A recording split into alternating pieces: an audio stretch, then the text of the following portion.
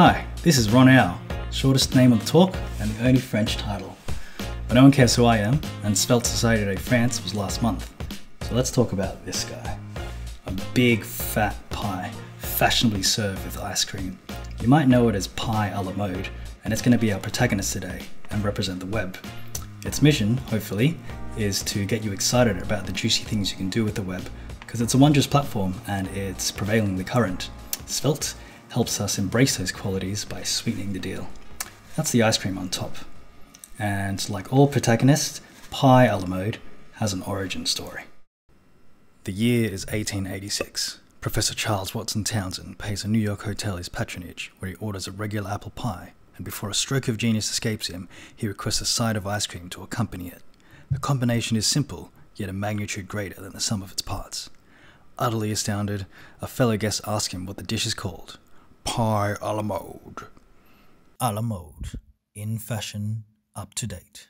Sometime later, the professor is on the prowl for more pie and barges into another hotel. Pray tell, this establishment serves pie a la mode. You what? Do it.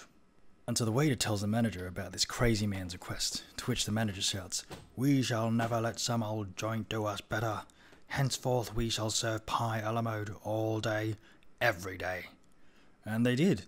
After the same conversations happened at a dozen other hotels, suddenly everyone was serving pie a la mode. Fast forward 150 years, and now we're all very hungry and wondering what any of this has to do with Svelte. Web a la mode. It is all the rage these days to put everything in front-end reactive frameworks. Developers are so keen to serve these bundles, they're even willing to heap them onto pages that are entirely static. The great thing about Svelte is that you can do a lot with very little. We don't want to serve another slice of cake to the pie. We want the pie itself to stand out for what it is, and just add a little side of ice cream to accentuate it. After all, one of Rich Harris's first definitions for Svelte was attractively thin, graceful, stylish.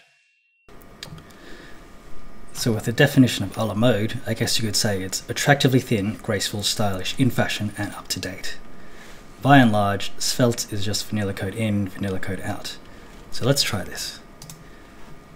I doubt Wikipedia is using Svelte, but we can show how much Svelte respects vanilla HTML by outright ripping this info box and shoving it straight into the REPL. So copy, paste, looking good already, but let's make it pretty. Copy, and paste. And voila, every single character here is just vanilla code that you already know. It just works. But of course, you can copy and paste this into any old HTML file. Let's go to the ice cream part. Info box. Copy this, so we can paste it here. And we're just gonna format this so our eyes don't bleed.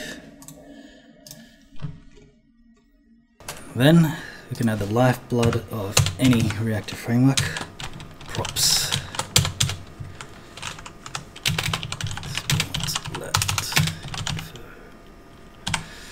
And then we begin.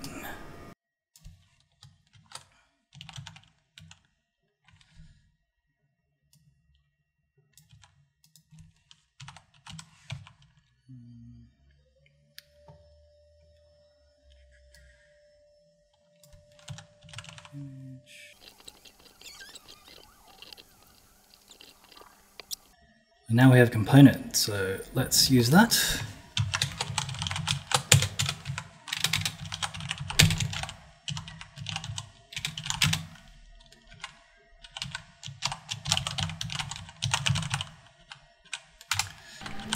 And I have the props already copied, so let's just prop that up. And this is Svelte, so it's going to be about Svelte.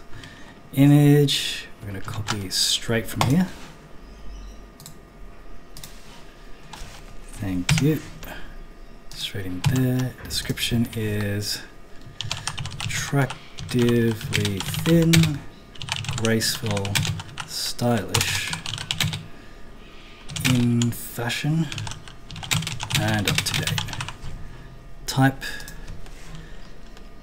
script is now supported. Of course, Svelte is doing pretty well, so upwards and onwards. Origin, newsrooms, region, the internet, creator, that guy, and as we know, the ingredients are HTML, CSS, and JavaScript. Link text. Well, there was a cookbook link before for Pi a la mode, so it's fitting that we grab this. Svelte recipes. Link is going to be that. And now to use it, info box, info, bam. And we've got our component made from some plain HTML and CSS, and the only thing we changed was the content and the URLs. But we're not done here. You can download this code straight from the REPL and have a ready to build Svelte project. So we're going to do exactly that. So there's the code we just wrote. We're going to just build it. npm run build. Grab our bundle, and I'm just going to make one small change. That'll do it. I'm going to copy that, and I want to go somewhere you might be familiar with. There we go. Love those SVGs. Good talk. Do not miss that one. But there might be a few too many speakers. Yeah. Let's see. Don't need that, don't need that, don't need that. Definitely don't want that. We've got our bundle.js from earlier, so I'm just going to paste that, and bam. Perfect. Now I was too lazy to bring in the CSS, but that just worked. Now obviously making short-lived graffiti isn't the point, and this was static content. But the main thing is, it just works. And when you make components for real in Svelte, the price you pay for them are minimal. Vanilla in, vanilla out. When you think vanilla web, someone's first mental picture might be this. Create some markup, style it, add a bit of logic, which is very accurate. It's what we've just done. We also know that the web comes with a lot more. If you've seen any of the incredible WebGL rendering out there, it's hard to believe it's running in the browser, but that is part of the web platform. If you want to do more than play and pause audio, the Web Audio API gives you access to low-level, hardcore audio engineering properties. SVGs, being XML based, work right out of the box and let us create fun experiences that interop very closely with HTML and CSS.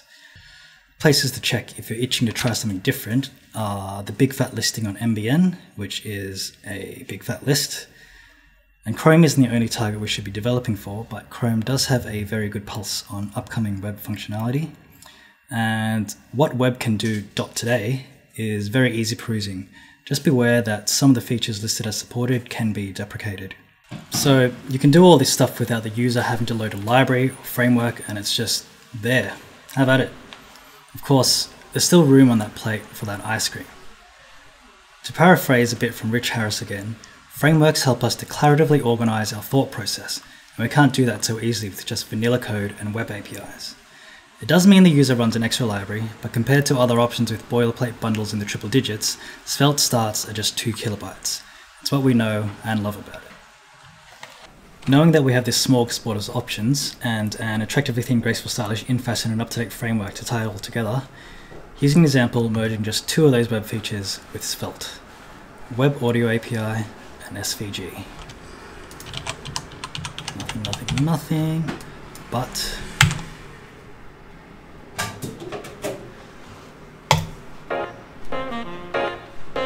reactivity, SVG, Web Audio API, Svelte.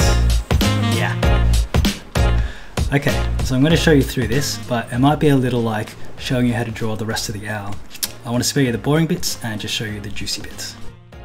Once the fetch occurs, the store is filled with metadata, including the title, URL, and playable. Not all videos are playable in this, some of them are region locked, for example.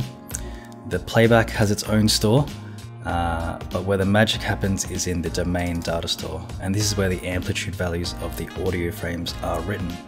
For control, there is a play component that constructs the audio object as well as the audio context, but most importantly, it creates the analyzer node.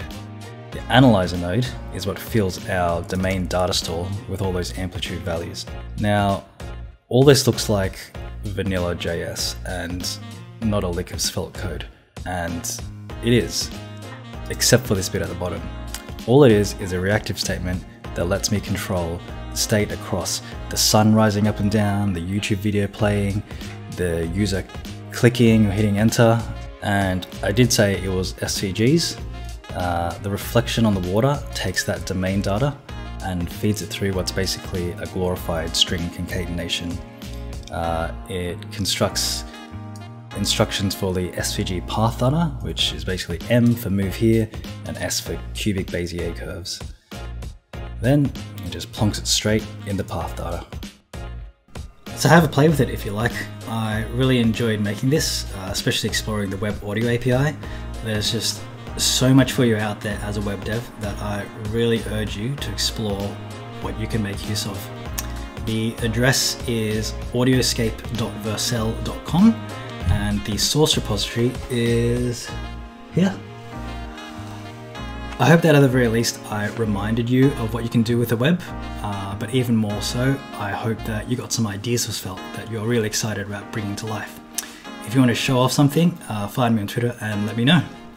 I'm Ronell, Web à la mode.